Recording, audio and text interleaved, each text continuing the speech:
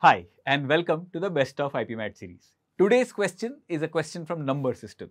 A not really classic question, which is a very typical question that we have a ready-made formula for and apply and get to the answer. We will have to think of our feet in this question. Okay, so before we go to the solution, try your hand at this and then we will see with the solution. Hello everyone. If you like our content and want to experience the IMS pedagogy, then join our zero fee prep program that will give you access to concept videos, sectional test and full length mock test and many more for free. To avail this, please click on the link mentioned under the description box below. Happy learning. Okay, so what I've just said, they want us to maximize the ratio, highest possible ratio of a number, a 4-digit number. Okay, so it's actually a 4-digit number upon the sum of its digits. Now, this is what we want to maximize. We are asked to maximize. Now, just thinking of our feet, 4-digit number, if the ratio has to be maximized, the numerator obviously has to be as high as possible. At the same time, the denominator has to be as low as possible. Correct.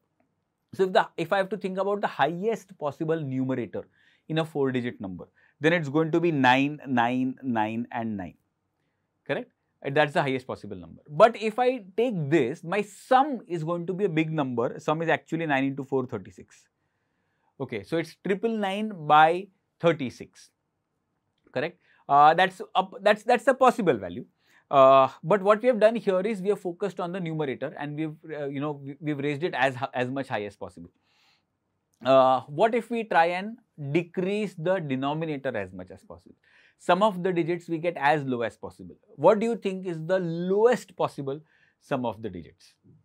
Okay, if I have to reduce the sum, do you understand? I have to reduce the numbers that I have to add, but I can't really reduce the number of numbers because it is 4-digit number anyway. So I will have to have 4 digits. But if I take my individual digits as zeros, they will not really contribute to the sum.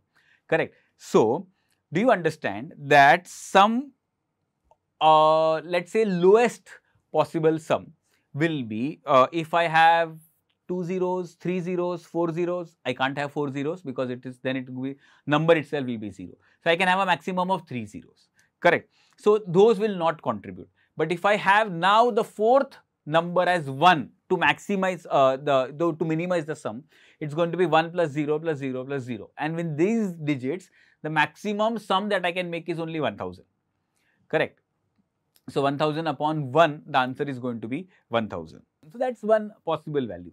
Okay. Let's say if you try to maximize the numerator, keeping, let's say, 3 zeros in the denominator. Okay. So, if I keep 3 zeros in the denominator, then the maximum possible value of that digit which is left is 9, correct? So, if I take my number as 9000, it is going to be 9 plus 0 plus 0 plus 0, which is going to be 9, which is again giving me 1000. Correct? And if you look at your options, I'm not really sure, frankly, if this is the best way or not really best, but if this is the foolproof way of doing. Okay, so had I not been given the options, I would not have been really sure of my approach, of my answer. But because the options are given and the highest possible option is 1000, I think this method works. Okay, so I have got 1000 as my answer and that should be our option. So, I hope that is clear. We could have obviously done 1000 upon 1, that would have also been true. Okay, and 9000 upon 9 is also giving us that same answer. The ratio is still turning out to be 1000. So, yeah, that's the question for today.